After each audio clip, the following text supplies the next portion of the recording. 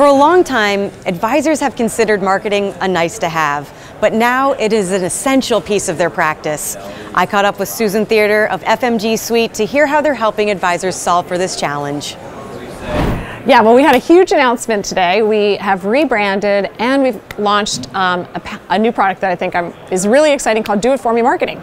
Because let's face it, what advisors really like is not to learn how to market, but to have somebody do it for them. So what we're going to do is Samantha Russell, our chief evangelist, and I, every month we're going to develop an ideal marketing calendar, including social posts and emails, and we're going to write all of those social posts and emails.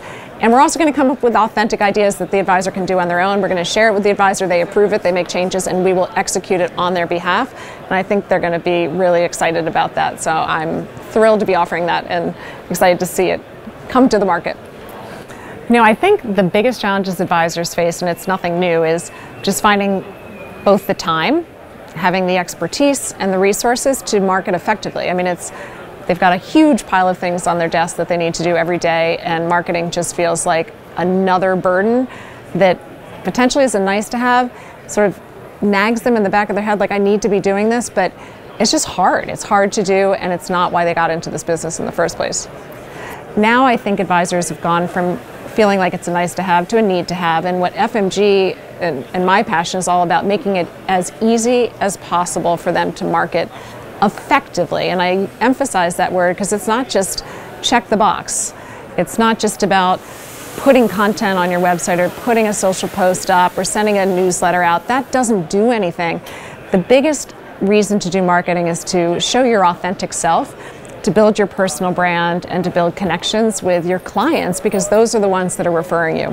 We think of advisor marketing as an ascendant journey.